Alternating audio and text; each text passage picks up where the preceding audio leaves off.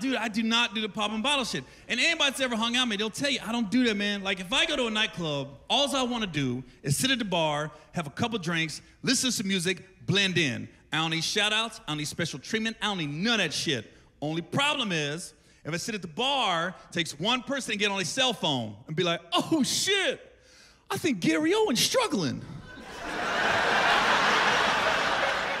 This motherfucker at the bar with everybody else. He can't even afford his own section. Yes, I can. I don't want a section. I don't want to spend $1,000 popping bottles. First of all, I don't drink that much. 2 drinks, I'm good. 3, I'm fucked up. I ain't gonna spend $1,000 popping bottles. Why? So me and my boys can drink? We ain't fucking. Get your own liquor, you thirsty motherfucker. Shit. Looking at me all night. Hey, Gary, you gonna get a bottle? I'm gonna get a glass. Plus, if I did want to order a bottle, I can't do it discreetly. I can't be in a nightclub like, hey, man, let me get 1 bottle. And they slide me a bottle on the low. Nah, comes with a goddamn sparkler on it. Little light show happens throughout the club. A siren goes off. Takes 8 girls to bring 1 fucking bottle out.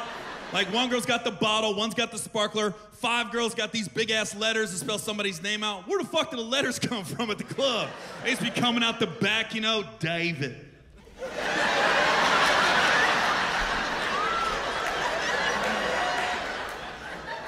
And I tell you what, you've never been to a nightclub and seen a dude order 1 bottle and then call it a night. Nah, but then I dude got 5, 6 bottles on his tab, and everybody thinks it's the bottle girls that make dudes want to order more bottles. No, it's not. It's the DJ. DJ's a mastermind behind it all, because as soon as the DJ sees that first bottle come out with that sparkler on it, DJ gets on a microphone, starts hyping that dude up, basically mind-fucking him, making him feel like he's the man that night, makes him want to pop more bottles, you know? Because as soon as that first bottle comes out, here comes the DJ. Oh, shit!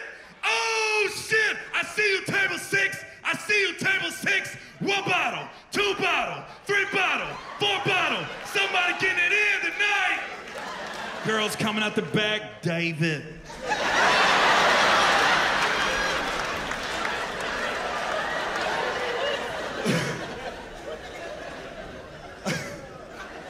Every time I see a dude who be popping bottles, I'll be sitting at the bar with my 1 drink, watching it all play out.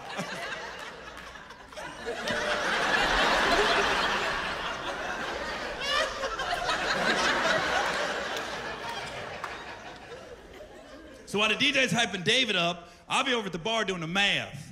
I'll be like, oh shit, David got the big bottles of Hennessy. That's just $750 a bottle. So the DJ's going, 1 bottle, 2 bottle. I'm over going $750, $1,500, $2,250, $3,000, $3,750. David gonna be mad in the morning. I be trying to tell dudes, man, you ain't gotta pop bottles and meet girls like that. Because I think 9 times out of 10, guys go to nightclubs just to meet girls. I get it, you know, but if you ain't got $1,000 to pop on bottles, you ain't gotta do it, man. I be telling dudes, man, if you wanna meet girls, you ain't got the money like that, just listen. Just wait outside, wait for the club to close. Everybody gotta leave, you know? Hopefully a food truck pulls up. It's so easy to meet girls at the food truck when the club closes. Because usually, the girls leaving a nightclub, when they wait to close, those girls are a little tipsy, discombobulated, got their shoes in their right hand, you know? They in the parking lot looking for the girls they came with, just walking around. Karen? Karen? Who the fuck is Karen? I be telling dudes, man, just wait for the food truck to pull up. Hopefully it's a taco truck. Everybody likes tacos late at night, you know? So when it's your turn, just wait in line. When it's your turn to order some tacos, look behind you, find a nice-looking lady, offer some food. Just sit there. What's up? Wait. You want, what's up? Yeah. You want some tacos? You want some tacos? I'll take a taco. All right. Get 2 tacos. Hey, man, let me get 2 tacos. $2. Here you go. Have a couple tacos.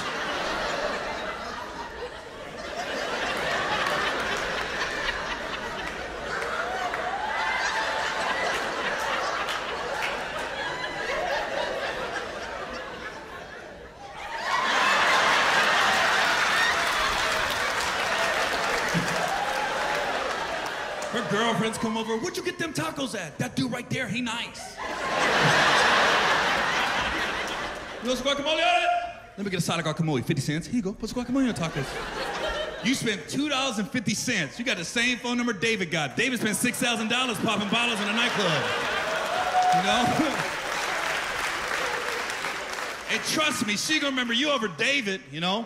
You know, the next day, you put food in her body, you nourished her, you know? The next day, think about it, David ain't gonna wake up till 1, 2 o'clock, all the Hennessy run through his system. All you gotta do is get up 9:30, 10 in the morning, shoot a little good morning text. Good morning, beautiful. Good meeting you last night. Taco, taco, taco emoji. Shit, that's a taco dude, yeah. Yeah, I like David's cool, that's a taco dude, yeah. What's crazy about R. Kelly is, I watched that documentary, Surviving R. Kelly. It was 6 episodes, and it's crazy how his whole career is like before the piss and after the piss. That was like the whole timeline, you know? Like, I didn't tape Surviving R. Kelly. I watched all 6 episodes live. Like by episode 4, I was the guy on Twitter. Fuck R. Kelly. I ain't listen to his shit no more. He's deleted forever. 3 days later, I'm at a party. Step, step, side to side, bring it back. Going, oh shit! I ain't supposed to be dancing this no more. But I couldn't stop dancing. I go, oh my God, he is the Pied Piper. His music has taken over my legs. I swear, after watching Surviving R. Kelly and all these other scandals that happen every week, I'm to the point in my career where I'm just happy to be an entertainer without a scandal right now, you know? I mean, it's gotten to the point where I'm scared to open up my laptop in the morning. Because I just be looking at it like, oh shit, it's today. Because I've never done anything to anybody, I'm not worried about that. Still don't mean somebody can accuse me of shit, you know? Like, it'd be nothing for a woman to come out of left field and be like, Gary Owen smacked my ass in 1992! He was at a Crisscross concert. Your clothes were on backwards. So, crowd. I keep waiting for a white lady to come after me. I keep waiting for a white lady to be like, Gary Owen sexually harassed me. Now you know you lied.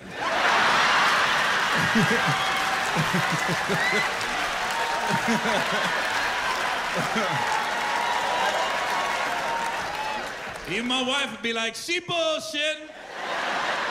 He ain't do that. Just how some white people just don't realize what you can and cannot say about black people. Like I'm around black people a lot, you know? Like, honestly, it's pretty easy what you can and cannot say, you know? Like, you can't say what Roseanne said on Twitter. I'm not gonna repeat it. You can't say that, you know? You can't say the M word. That's obvious, you know? Just some white people won't let that word go. They just won't let it go, you know? Why can't we say it? It's just a word. Why can't we say it? They be looking at me like I know the answer and shit. Gary, why can't we say it?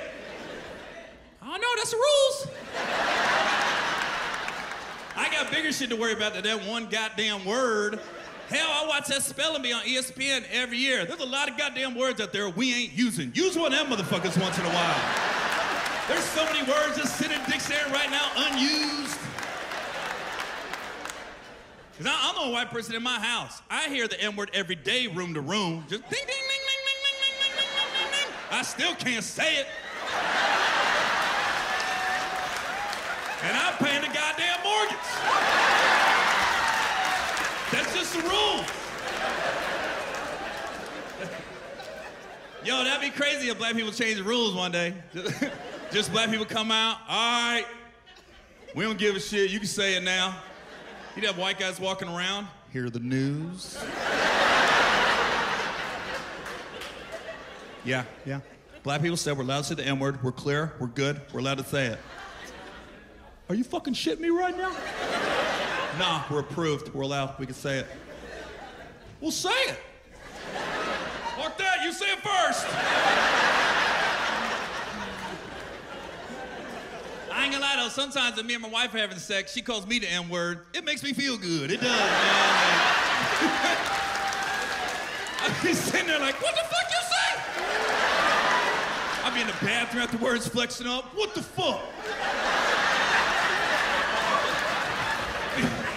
Be calling all my friends up. You ain't gonna believe what the fuck my wife called me. What she call you? Can't tell you. But she said it. Who else is messing up as a comedian? Monique. Oh, Monique keeps messing up, man. And I like Monique a lot, man, but goddamn, Mo, she's going after everybody, you know? She went after Steve. Steve Harvey tried to help her out, you know, on his show, and then the next day, she's throwing Steve Harvey under the bus. I knew Monique went too far when she started going after Oprah. I was like, ooh, some shit you gotta keep to yourself, man. You can't go after Oprah. Oprah starts making phone calls. You ain't working no more, bottom line, you know? Because here's the thing about the entertainment business, man. When you ain't in movies like you think or TV shows like you think, your brain starts playing tricks on you. You start thinking there's a conspiracy against me. You know, people don't like me anymore. When it's really not the case, because you never know when your name's coming up behind closed doors for a movie or a TV show. Like, so when Monique went after Oprah, I was like, God, Mo, don't do that, because, you know, Oprah's got her own TV network, producing 4 or 5 movies a year. Monique didn't know what Oprah had coming up. Oprah might be getting ready to do The Color Purple 2. Celie had a baby.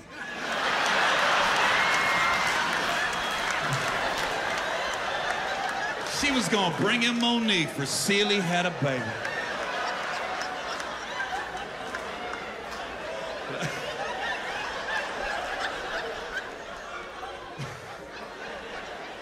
But I was just looking at, like, I was looking at all the people Monique started going after. So it's Tyler Perry, Lee Daniels, Steve Harvey, Oprah Winfrey. You know, then she went after my buddy Will Packer. The same guy that put me in Ride Along Think Like a Man is the exact same guy that put Monique in that Christmas movie a few years ago.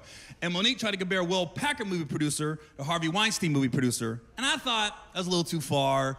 So I went on my Instagram page and I did a video directed towards Monique, right? Now, I never called Monique out her name, nothing like that. I just said, listen, Mo, when you got a lot of different problems with a lot of different people for a lot of different reasons, it might be you, you know? And I'm not stupid. I knew when I did the video, I knew I was gonna get some backlash, right?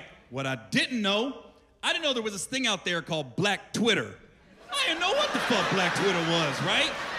All of a sudden, I do this video towards Monique, and man, Black Twitter's real.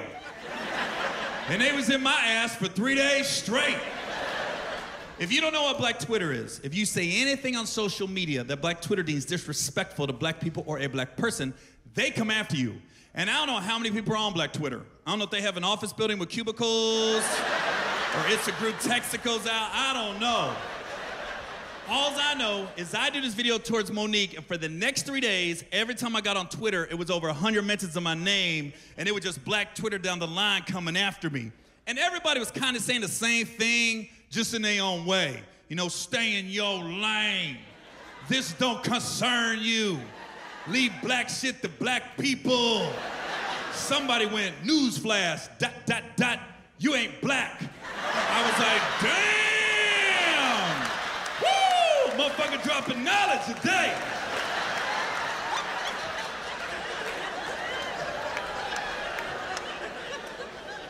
Shit, the ... fucked me up a little bit. I go, damn, did I just get a dramatic pause? But listen, I give respect to respect is due, man. Some people on Black Twitter hit me with some good ass put downs. I mean, there was some good ones. I was looking at my phone like, ooh, that motherfucker got me on that one. That's a good one right there. I was showing my friends, look at that motherfucker call me. I think my favorite put down from Black Twitter was somebody said, stay in your lane, white cracker bread. I was like, God damn. That is the whitest shit I've ever been called in my life. White cracker bread? Holy fuck, that's white. How do you combine 2 separate white put-downs and make it one white cracker bread? That's so white. I didn't even get mad when I saw it. I just got thirsty. Holy shit, that's a dry-ass put-down. At least put some milk on that shit. White cracker bread. It's so white. Shit, every time I go to Starbucks, I make them write that shit on my cup, you know? How you doing? Can I get a latte? What's the name? White cracker bread. And I make them say it like they mean it. I got a latte for white cracker bread? Say it like I said it. White cracker bread. Appreciate it, thank you. Have a good day.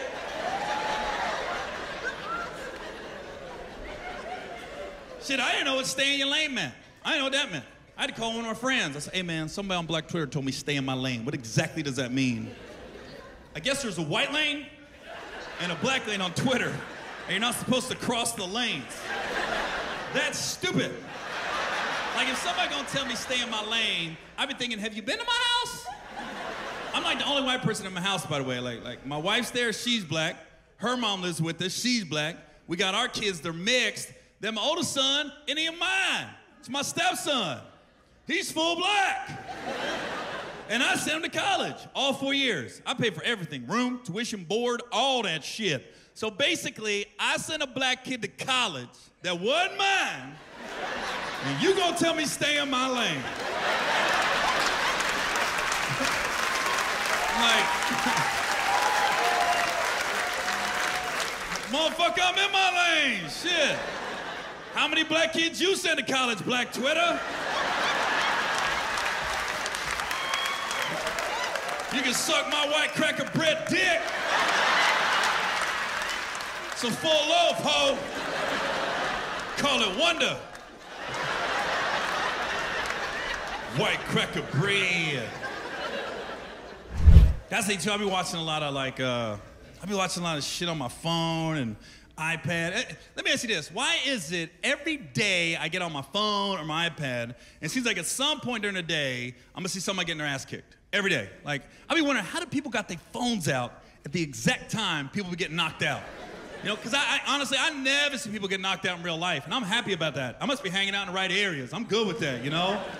Because, you know, every time I see somebody get knocked out on the internet, first thing that goes to my brain is, hope that dude ain't got no kids. Especially when it's a dude, I go, hope that dude ain't got no kids, man. I mean, honestly, can you imagine being a dad and you get knocked out and somebody films it and that shit goes viral?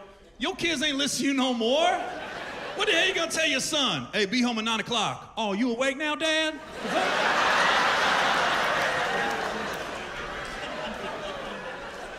But I tell you, watching all these people get knocked out on the internet, it opened my eyes to shit. It opened my eyes to how easy it is to get knocked out. And it's helped me, man. Like, I don't get in fights at all. I don't get in arguments. I will walk, run, skip, hide, duck.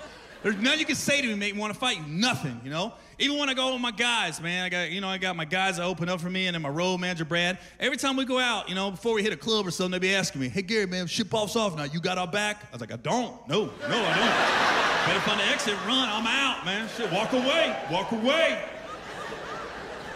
And every time I like go to the city, man, I always be getting messages with people like, hey man, you need a bodyguard when you in town, need security. And every time I go to these people's pages, there's always big, swole, muscle-bound motherfuckers trying to be my bodyguards, you know? And let me tell you something.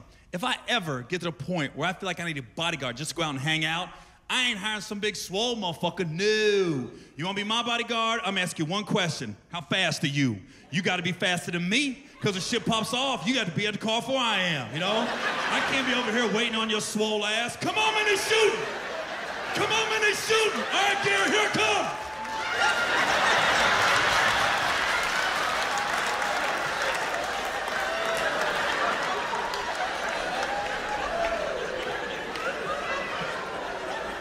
Honestly, all the years I've been doing stand-up, over 20 years, right? There's only been one time in my entire comedy career where I felt like I was gonna get my ass kicked after a show. I almost did. I'll never forget. It was just a couple years ago. I was in Detroit, Michigan. It was after my show. We had a little after party.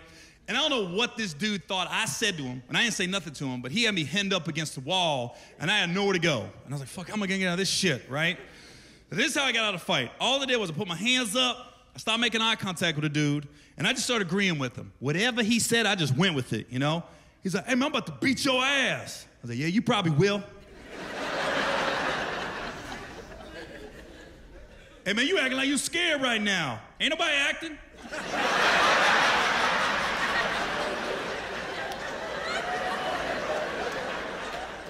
Man, what the fuck is you looking at? Not you, bro. But I got out of it, right? So the fight didn't happen, but I backed down. I did. I'll be the first man to back down.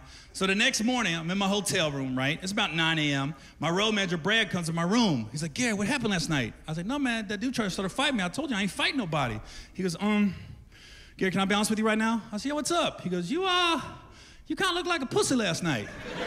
I said, what do you mean I look like a pussy? He goes, I'm just saying, man, you back down in front of everybody. You kind of look like a pussy. I said, well, who exactly did I look like a pussy to? He goes, everybody that was in that club. I go, well, who's in the club? He goes, I don't know. I go, exactly. I don't give a fuck about some strange motherfuckers. I'm leaving in 3 hours. Shit. Now, my flight left Detroit at noon. At 4 p.m., I was safe and sound back at my own house. I was no longer in the state of Michigan. I was no longer in the city of Detroit. That's when I got on my Instagram page. I was like, oh shit, somebody almost got these hands last night.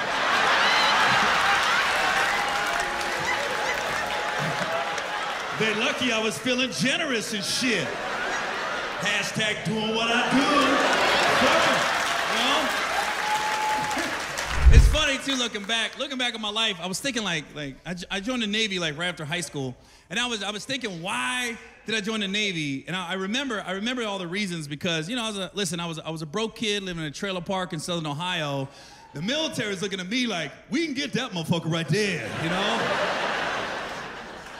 Because it was like my senior high school, there was about a week run where every day I came from school, there's a different recruiter at my trailer trying to get me to sign up, you know? And they just kept showing up, you know? Because I remember the Marine guy showed up first, the Marine recruiter, and I remember he got out of his car in front of my trailer, and I thought Marines had the best uniforms. When I saw him in that uniform, I said, damn, that motherfucker looks sweet. I told my mom, I'm gonna join the Marines. Then he walked in my trailer, he was like, Gary, we are the few, the proud. I go, what's that mean? He goes, when shit pops off, we the first ones in, we the few. I was like, ooh, I'd rather be part of the many. I'm good on that shit. The hell you trying to be first for? Shit, pace yourself, slow down. Somebody trying to be first in the fight, you don't know what's popping off. You the first one to fight, shit. Who's second or third? I'll join the third. I ain't trying to join the first, who's third? I'll join third. I ain't trying to join first, I'll join third. Because listen, I'll give it to Marines. They are better Americans than me. Because you're hearing stories about the Marines. You know, they be in Iraq, be in a desert, you know, you'd be in a story you'd be like 33 Marines will be in Iraq, be in a desert, standing around, and then a grenade will drop in the middle of them, and one Marine will jump in a grenade, take the blow to save the other 32 Marines' lives. I'm like, man, if we're in a desert, and there's 33 of us, and a grenade drops in the middle, and I see it first, either 33 people die, or 32 people die. But if one's gonna make it, it's gonna be me, motherfuckers. Like, oh shit, grenade! God damn it!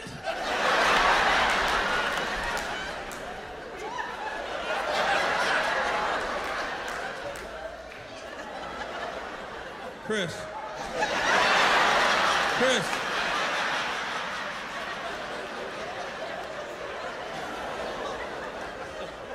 See, the Army guy came to my trailer. He was lying the whole time, lying his ass off.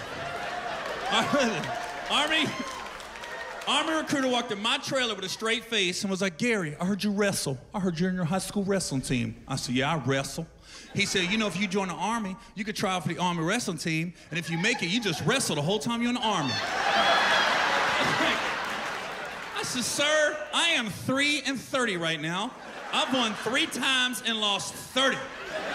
I am literally the worst wrestler in the state of Ohio as we speak. I didn't wrestle to wrestle. Either come to the trailer park after school, or I could hang out with wrestlers and wrestle every now and then. I go, fuck it, I just wrestle. I don't give a fuck if I won or lost. I used to pin myself half the time, you know? Because every time I get ready to wrestle somebody, I run on the mat, I look across, they be resetting the time clock. I go, you ain't gonna need that. This ain't gonna take that long, you ain't gonna need that clock. I've been looking at a guy, I'm about to wrestle, him over here sweating, warming up, smacking his leg, got his headphones on. I go, you're doing too much, man. This ain't that kind of match. This dude listening to NWA, getting all fired up. This is more of a Kenny G type wrestling match. This is smooth jazz. We're gonna do this shit together. And when I tell you my senior in high school, I won 3 times and lost 30, I didn't beat 3 different people. I beat the same motherfucker 3 times, one dude. He was trying to lose too. Because the first time I saw him wrestle, I go, oh, this motherfucker trying to lose. My coach was like, how can you tell? Because I try to lose, coach. I can tell when the motherfucker trying to lose. I remember the first time I had a wrestle, we was both trying to lose.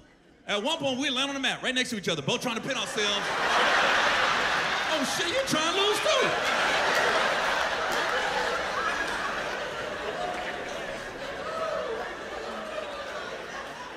Shit, honestly, the Navy recruiter, he was just the most honest. He didn't promise me nothing but a flight out. That's all he promised me. Because the Navy recruiter walked to my trailer and looked around and went, I can get you out of this shit.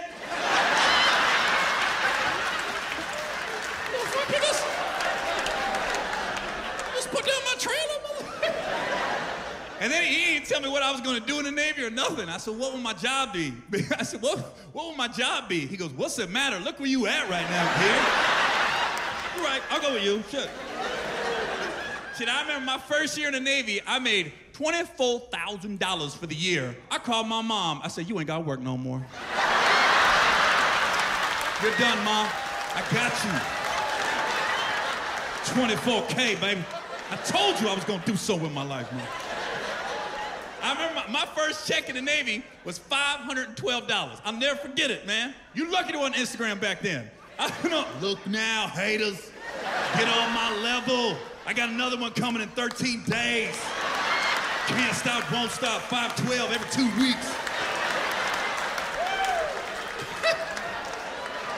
It used to be like athletes and rappers had all the scandals. Now it's like comedians, we lead in the charge. You know, you got Bill Cosby, he's in jail, you know. It seems like every year Kevin Hart's got to go through something. Like this last year was the Oscars. Like, I didn't like how the Oscars did Kevin. Like, how you gonna ask that man to host the Oscars, and then the very next day ask him to apologize for some tweets he sent out over 10 years ago that you should have known about before you asked him to host the show anyways. And plus, he would just bullshit with his boys. There was nothing malicious behind his tweets. But all of a sudden, he did some gay tweets, and now these people were like, Kevin Hart's a homophobe. He's a homophobe. Let me tell you something. That dude is definitely not a homophobe. I know the guy 20 years, done 3 movies with him. One movie was called Ride Along. In that movie, I had nothing but underwear and honey on my chest. That was my whole wardrobe, you know? And Kevin, you know, Kevin had to lay on my chest, you know? So when you see that movie, that scene's only like 2 or 3 minutes long, but when we shot it, it took like 30, 35 minutes to get that scene right. And to Kevin's credit, he never left my chest. He stayed there all 35 minutes. You know? What kind of homophobe's gonna lay in a man's chest for 35 minutes straight? Get the fuck out of here. True professional, committed to the craft, you know? But I do remember we were shooting Ride Along, right? Like every time before the director would say action, I'd have Kevin a headlock and his head be right here. I just started whispering to him, just to mess with his head right before we shoot the scene. I just be sitting there like, I dreamed of this. Can you believe we here right now? Look at God, won't he do it? Kev be so mad. Gary, shut the fuck up, get on, man, shut up. Dang, Kev, you strong. Like a little Ninja Turtle. But it's crazy, like when Kevin had to go through all that shit with the Oscars, it reminded me of shooting Ride Along with him. But it also reminded me how I got the part in Ride Along. Like, out of all the films I've done, that was the most random movie I ever got. Because literally, I was at my house watching a football game on TV, and I get this text from this producer, Will Packer. He's like, gee, I'm getting ready to do a movie, Kevin Ice Cube. I'm gonna bring you in for an audition. Send me a picture with your clothes off. I was like, what the fuck? So I'm thinking Will's kidding, he's bullshit, it's a joke. So I text Will back, naked, or can I keep my shorts on? Will texts back, up to you, with the wink emoji. I was like, what the fuck? So I called Kev on the phone. I said, Kev, are you getting ready to do a movie Cube? He goes, yeah, we start shooting this week in Atlanta. I said, oh, so this is legit. So I'm trying to get the part. So I drop my shit, I send a naked pic in, right? Now I ain't take the pic immediately. I mean, I prepped my shit a little bit, you know? I mean, I got a little blood, got a little arch in it, you know? I mean, it wasn't here, but about 60, 65%, you know? Just in case my shit gets released, right? Because I remember I prepped my shit, dropped my stuff, and I took like a Captain Morgan's pose. I was like...